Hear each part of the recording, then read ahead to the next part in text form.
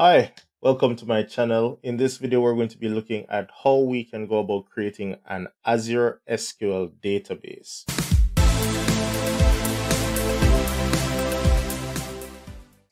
Now, if this is your first time to my channel, I'm Trevoir Williams, and I appreciate you taking the time out to view this video. If you haven't already done so, please hit that like button, subscribe to my channel so you can get more tutorials, and let me know in the comments how this video helped you, as well as what other content you'd like to see from me.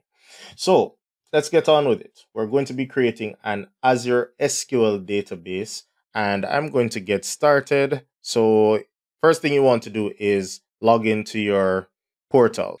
So once you have logged in, I'm assuming that you have gone, created your account and logged in, or you already have an account and have logged in, what we want to do is start off by looking at the hamburger menu to the top left, and we're looking for SQL databases. So under SQL databases, you'll have the option to create a new one. So let us go ahead and do that. And that leads us to our wizard. So from the wizard, we can start putting in some configurations and we can get our SQL server or SQL database up and running in no time, really. So from here, we choose our subscription. So this is my subscription. You'll probably have a different one based on your account type. The resource group, you always want to create a resource group per set of resources per application. So in this case, the database is standalone. I'm not going to use one of my existing ones. I'm going to create a new one, and I'm going to give it the name SQL demo-rg. So I like to append RG to my resource group names, so it's clear that that's for a resource group, right? So SQL demo-rg. Then the database name, what do we want? So I'm going to call it SQL demo -db. And you want to make sure, of course, that you are meeting all of the naming requirements. Now we move on to the server. So that was the name of the database. All databases need to be hosted on a server. Typically, you would have installed a server or installed an SQL Server instance on a machine, and that would be your server. Now, there's no machine here because we're taking the SaaS approach. Azure is hosting all of the infrastructure. We're just asking for a slice of that infrastructure so that we can put a database, at least one database right now. So what I have to do here is tell it with server. I don't have any servers created already, so I can just hit new, which will lead me to another wizard to create an SQL database server. So let us put in the server name, which has to be unique since it is going to be a public address, right? So whatever name you put in .database.windows.net, that is the name that users will see, or sorry, you will need when you are connecting or doing anything relative to the server. So it is going to be a public link. You have to make sure that it is a unique one before you can proceed. Then you choose the most appropriate location based on where you are. And then we go down to the authentication method. So you can use SQL authentication, which means you create your own username and password. You can also set it up with Active Directory, Azure Active Directory, which is the Azure or the Azure hosted version of the domain, Active Directory that would probably be deployed on your local domain or your local network. So I don't have that provisioned. I don't have any Azure Active Directory requirements. I can just use SQL authentication. You could also set up a hybrid if you needed to. So for the server admin login, I'm going to choose SQL admin. And the password, I need a nice strong password. So I use capital P @SSWORD1, which I think meets all the requirements of capital letter, special character, and numeral. So we do all of that, and then I can click OK. So once you have all green ticks, you're good to go. You click OK, and then it now knows that it's supposed to create that server. Now, one thing that does pop up is the cost summary. So based on the configuration that you choose, this is how much it might cost you per month. And that's very important. So if you're doing this, it's very important that you do your cost analysis to make sure that you are one, provisioning the right resources based on the application that you intend to host, and two, that the costs for the services are well within what your estimates are or your needs are. So you always want to make sure that you pay attention to that. And based on my subscription, I got a little discount. So you can always set up a pay-as-you-go dev/test so that you can see what it is like and get a feel of how the services look without being in a production environment, right? So one thing I'm going to change is the workload environment. So I'm going to make this a development workload environment, and then you can see that that drastically reduced my estimated costs. So before we move on from workload environment, there is an option right above it that asks us if we want a SQL Elastic pool. You can always hover over this little eye icon, which will explain what the option is for. So Elastic pools provide a simple and cost-effective solution for managing the performance of multiple databases within a fixed budget. So essentially, it's going to provision a set amount of resources, and you know that based on the set amount of resources, this is what I will be paying, and a number of databases can use those resources. Of course, based on the configuration, the database will only use the resources that have been allocated to it. So it's a nice way to kind of preset the amount of resources you want and get a better analysis or estimate of your potential costing. So we're not going to go with that. We can leave it on no. And then as we go down, we're going to see that we can go down to compute and storage, where we can configure the type of database that we want. So let's look at our options here. So if I say configure database, they're going to ask, okay, what service tier would you like? Is it supposed to be a general purpose? Is it hyperscale or business critical? Of course, from the descriptions, you can tell what each one would be for. Then you also have DTU. So you have vCore based purchasing model versus DTU based purchasing model. So vCore essentially is going to provision resources. It's not really watching or wondering how many data read writes you're doing. It's just provisioning resources, like it's saying these are the resources you get. General purpose versus hyperscale, you get more resources, more scalability, versus business critical, where you get enough resources for a lot of read write operations and you get resiliency. So you get built-in data recovery settings, versus DTU based, where you can, well, a DTU is short for data transfer unit.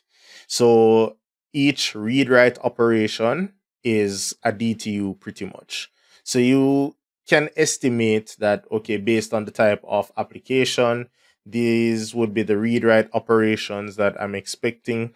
So you would want to choose the correct size based on what you're doing. So for this demo and to cut costs, we can choose basic. And then they're telling us that on the basic, we get a max of, well, we get to choose. Okay, so the max here is 2 for me, right? So that is it. But then you can always compare the service tiers if you need to, and compare the DTU options so that you're better informed. So at the end of this operation, the basic package is going to give me $5 per month. That's my costing. All right. So I can apply that.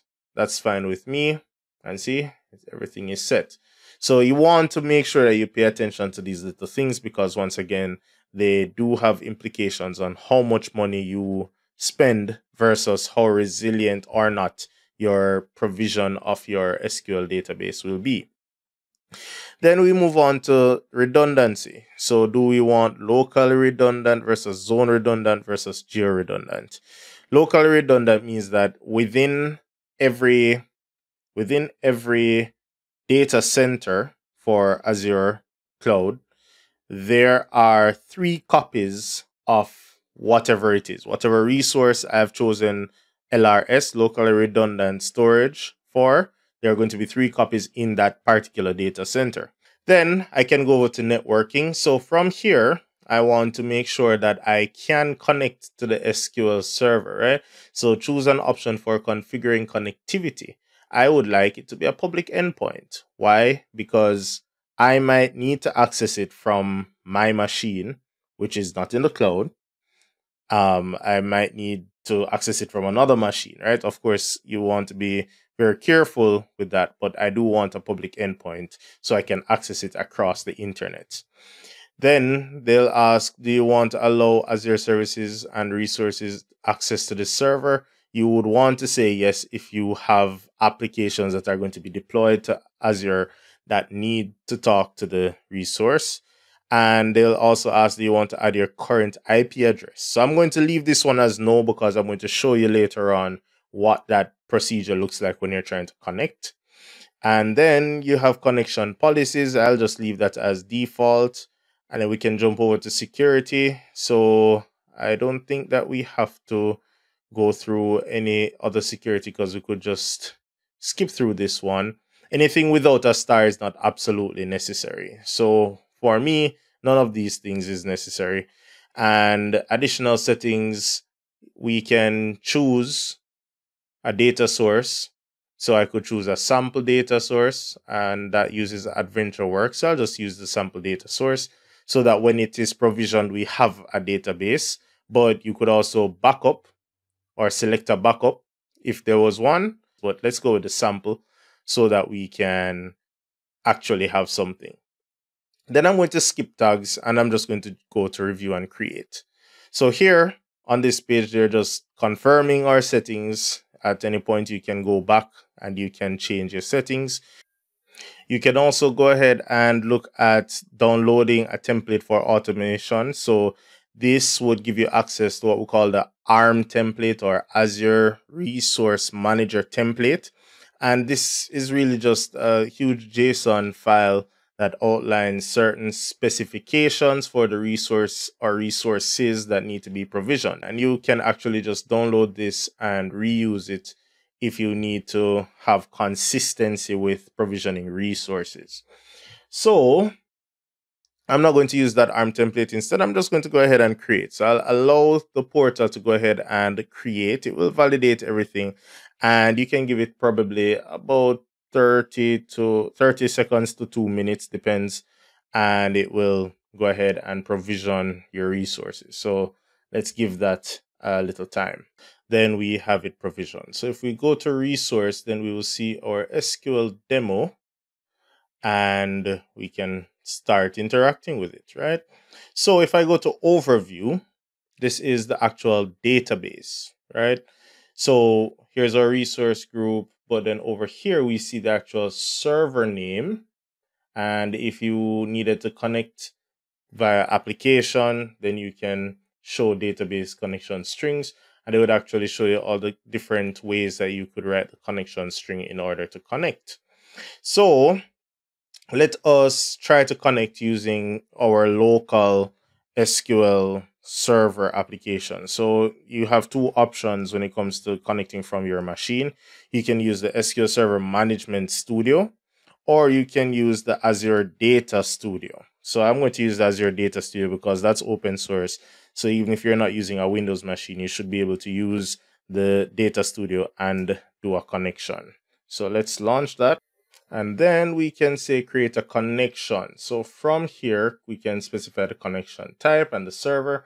So the server is that address that we had put in earlier. So that's the server. Authentication type has to be SQL login, at which point we provide the credentials that we had specified, and then I can connect. Now, this is why I did not opt to enable the firewall rule to add my IP, because I wanted you to see this.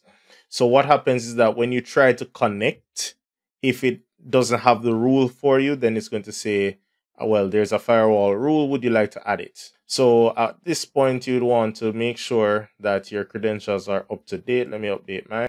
And once it's satisfied with whatever you're providing, you want to add your IP address.